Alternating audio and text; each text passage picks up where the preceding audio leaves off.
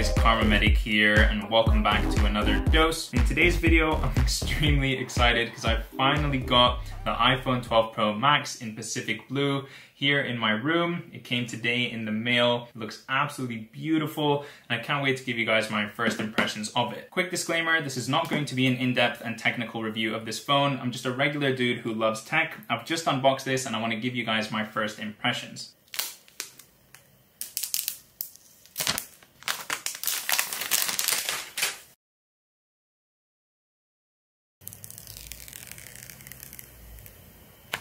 Now, the first thing that I've noticed about this phone, and probably what a lot of you are wondering about, what I was definitely concerned about is this phone too big? Now, personally, I've got quite large hands, and going through the setup menus on this phone and using it very briefly now, I honestly don't think it is. Just to demonstrate, I can reach the bottom left, bottom right, and top right corners quite easily, but then when it comes to reaching the top left, it is a little bit more difficult, requires a bit more of an adjustment with my hands in order to get all the way up there. It's not the case that I was scared of, where I would constantly need two fingers or two hands to move around the phone. I'm actually quite happy with the fact that I can get around most of the screen with just my thumb. Also, the shiny sides of the phone already, you can see, are picking up so many fingerprints. This phone is going to be very difficult to keep clean. And when I first saw the shiny sides in the Apple Store, it was such a put off for me. I honestly didn't like what they looked like at all, especially given how dirty they got so quickly. But because I always keep a phone in a case, just like my iPhone 8, it's completely impeccable because it's been in a case for the last 3 years. Of course, that case has gotten quite dirty now, but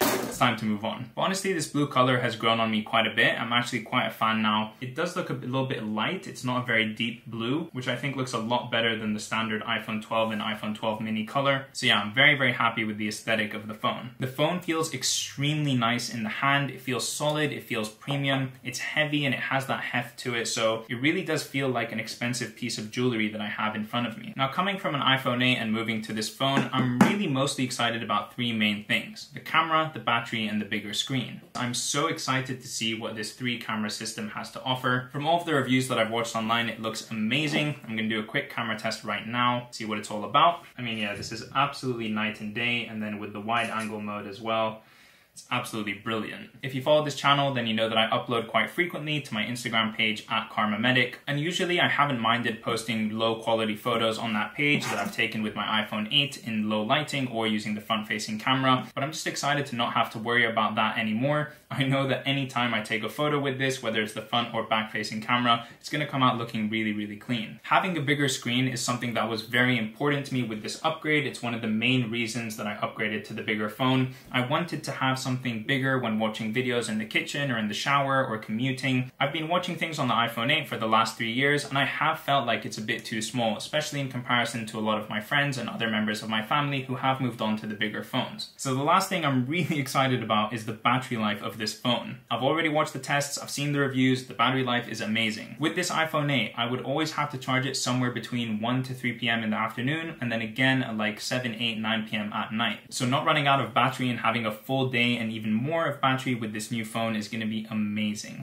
And alright, I think those are the three main things that I want to talk about with this phone, and just get to show you guys what the new color looks like, what it feels like. I'm going to be filming an entire day in the life of a medical student using just this phone very soon. If you're interested in that, please do leave a like on this video and also subscribe to my channel to get notified when that goes live. I wanted to keep this video very short, very sweet, and give you my first initial impressions of what handling this phone feels like, and I'll catch you in the next one. Peace!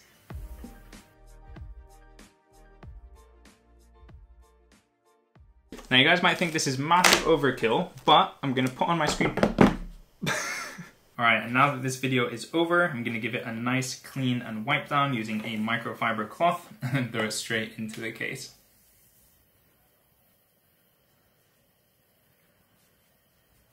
Not going to be an in-depth. This is not going to be an in-depth and technical. Going to be an in-depth and not going to be an in-depth and technical. Not going to be an in-depth.